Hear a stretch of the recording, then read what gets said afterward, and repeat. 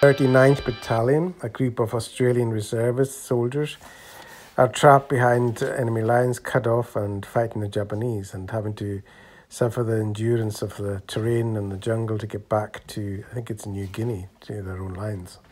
When trumpets fade, for largely forgotten battle, I think it's a battle of Hurtgarden Forest or something, or called the Death Factory, I believe, where after 3 months of brutal fighting, 24,000 American troops were left wounded or dead. Never seen it. Heard of it though.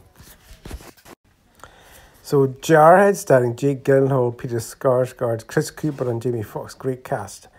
I think it's one of these films like Full Metal Jacket, where these snipers are trained in boot camp and then they get sent to the Middle East and they're not really sure what the purpose or what they're fighting for. That kind of war film, I think. So Days of Glory, a World War II film, where 4 Algerian soldiers go back to France, their fatherland, to fight against the Nazis to defend their country of origin. They never stepped foot in France before, but this film has epic scale battles, bit of racist undertow in there as well, treatment. So Unbroken, directed by Angelina Jolie and starring Jack O'Connell, World War II film.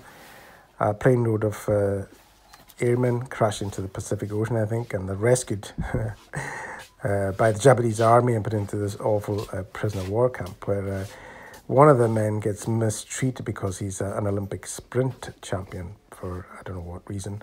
A bit of Chariots of Fire, a bit of Bridge of River over the River Kwai, that kind of thing, vibe. So 1915, the Battle for the Alps, a World War I true story of this mountain defence regiment that was set up as a last line of defence against the invading German army. I think it's the French Alps, I'm not really sure. Don't know anything about this film, don't know who's in it, or other than it's based on a true story, so it gives it a bit of a more interesting vibe, I would say.